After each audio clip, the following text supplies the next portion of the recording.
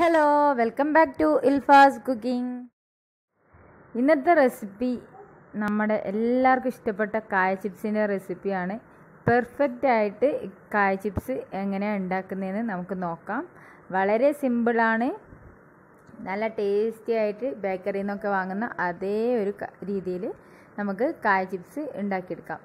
അതിനായിട്ട് ആദ്യം തന്നെ പച്ചക്കായയാണ് വേണ്ടത്. അങ്ങനെ പച്ചക്കായയുടെ തൊലി കളയണം. ഇതിനധികം പോറലേൽക്കാത്ത രീതിയിൽ തന്നെ തൊലി കളഞ്ഞെടുക്കണം. അത് ശ്രദ്ധിക്കുക. പിന്നെ കൈകൾക്ക് കറയൊക്കെ ഉണ്ടാവും കയ്യിലൊക്കെ, അതൊക്കെ അവസാനം നമുക്ക് മാറ്റിയെടുക്കാം.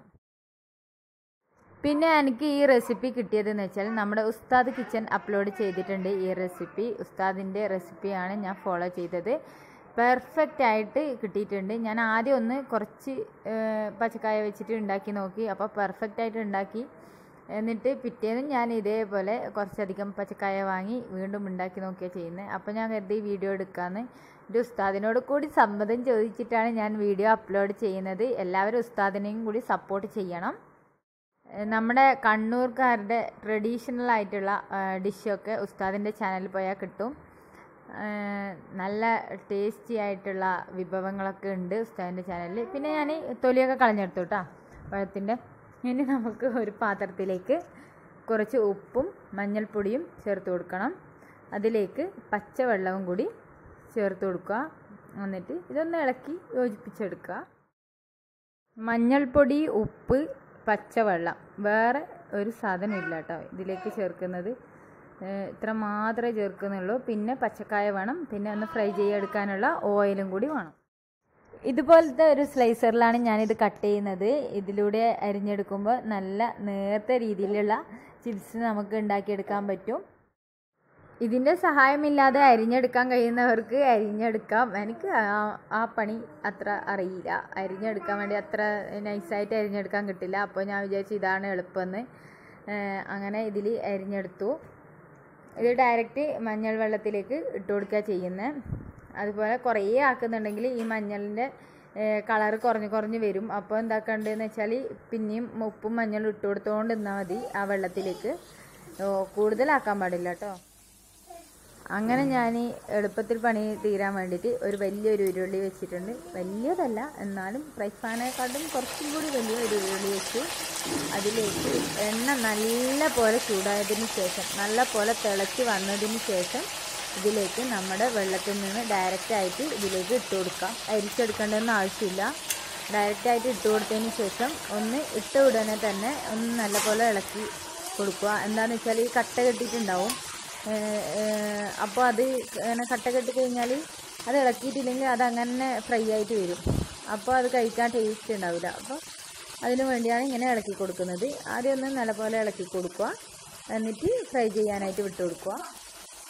ഈ ചിപ്സ് നമ്മുടെ മക്കൾക്കൊക്കെ ഉണ്ടാക്കി കൊടുക്കുമ്പോൾ നല്ലതാണ്. എന്താണെന്ന് വെച്ചാൽ കടകളിൽ നിന്ന് വാങ്ങുമ്പോൾ ഏത് തരം ഓയിലാണ് ഇത് കുക്ക് ചെയ്തതെന്നൊന്നും നമുക്കറിയില്ല. പെർഫെക്റ്റായിട്ട് നമുക്ക് നമ്മുടെ വീട്ടിൽ തന്നെ ഉണ്ടാക്കിയെടുക്കാം. ഈസി ആയിട്ട് ഉണ്ടാക്കിയെടുക്കാം. നല്ല എന്താ പറയുക, നല്ല ടേസ്റ്റുമാണ്. എന്തായാലും ഉണ്ടാക്കി നോക്കണം. ഒരിക്കലെങ്കിലും ഒരു പച്ചക്കായ വെച്ചിട്ടെങ്കിലും നിങ്ങൾ ഉണ്ടാക്കി നോക്കണം. അത്രയും പെർഫെക്റ്റായ ഒരു രീതിയാണിത്. അപ്പോൾ ഏകദേശം നമ്മുടെ കായ ചിപ്സ് റെഡിയായി വന്നിട്ടുണ്ട്. ഇതാണ് നമ്മുടെ പാകം. ഇത് നമ്മളിങ്ങനെ ഇളക്കി കൊടുക്കുമ്പോൾ നമ്മുടെ തവിക്ക് ഇതിൻ്റെ ശബ്ദം, ക്രിസ്പി ആയിട്ടുള്ള ആ ഒരു ശബ്ദം നമുക്ക് മനസ്സിലാവും. നിങ്ങൾക്ക് ഇതിൽ കേൾക്കുന്നുണ്ടാകുമെന്ന് വിചാരിക്കുന്നു. അപ്പോൾ ഈ ഒരു പാകത്തിൽ എത്തിക്കഴിഞ്ഞ് കഴിഞ്ഞാൽ പിന്നെ ഇത് കൂടുതലായിട്ട് ഫ്രൈ ചെയ്യാൻ പാടില്ല. ഈ ഒരു രീതിയിൽ തന്നെ കോരി മാറ്റിയെടുക്കണം. ലൈറ്റിൻ്റെ ഒരു ചെറിയൊരു കുറവ് കാരണമാണ് ഇതിൽ കളറ് ശരിക്കും അങ്ങോട്ട് ക്ലിയർ ആവാത്തത്. പെർഫെക്റ്റ് നമ്മുടെ കടയിൽ നിന്ന് വാങ്ങുന്ന അതേ ഒരു കളറിലാണ് ഉള്ളത്. ഞാൻ കാണിച്ചു തരാം. പിന്നെ ഇത് കുക്ക് ചെയ്യുമ്പോൾ ഹൈ ഫ്ലെയിമിലാണ് കുക്ക് ചെയ്തെടുക്കേണ്ടത്. തീ കുറക്കാനൊന്നും പാടില്ല. ഹൈ ഫ്ലെയിമിൽ തന്നെ ഫസ്റ്റ് മുതൽ ഇത് കോരി എടുക്കുന്നത് വരെ ഹൈ ഫ്ലെയിമിൽ തന്നെ ഇടണം. പിന്നെ ഞാൻ ഉരുളിയിൽ മാത്രമൊന്നുമല്ല കേട്ടോ ഉണ്ടാക്കിയത്. നിങ്ങൾ വിചാരിക്കും പിന്നെ ഉരുളിയിൽ മാത്രമേ ഉണ്ടാക്കാൻ പറ്റൂ എന്ന് വിചാരിക്കേണ്ടെന്ന് കരുതിയിട്ടാണ് ഞാനൊരു ഫ്രൈ പാനത്തും കൂടി ഇത് ഫ്രൈ ചെയ്തെടുക്കുന്നുണ്ട്. നിങ്ങൾക്ക് കാണിക്കാൻ വേണ്ടിയിട്ട് ഞാൻ രണ്ടും കൂടി ഫ്രൈ ചെയ്തതാണ്. ഇതാക്കണ്ടില്ലേ, നമ്മളെ പെർഫെക്റ്റ് കളറല്ലേ ഇത്. ഈ ഒരു രീതിയിൽ ഞാൻ പൊരിച്ച് കോരിയിട്ടുണ്ട്. നല്ല ടക്കടക്കാ ശബ്ദമുണ്ട്. അപ്പോൾ എല്ലാവരും എന്തായാലും ഉണ്ടാക്കി നോക്കണം. നല്ല സിമ്പിളാണ്, പെട്ടെന്ന് ഉണ്ടാക്കിയെടുക്കാൻ പറ്റുന്നില്ല അല്ലേ? ഞാൻ കേട്ടില്ല ശബ്ദം. ആഹാ, കറുമുറ ഒരു കട്ടൻ ചായയും ചിപ്സും നല്ല ഈവനിങ് സ്നാക്കായിട്ട് നമുക്ക് കഴിക്കാം. മക്കൾക്കൊക്കെ ഭയങ്കര ഇഷ്ടമാവും.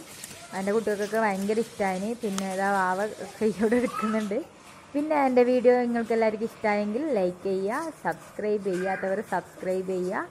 അതേപോലെ വീഡിയോ ഇഷ്ടമായാൽ ഷെയർ ചെയ്യാൻ മറക്കും.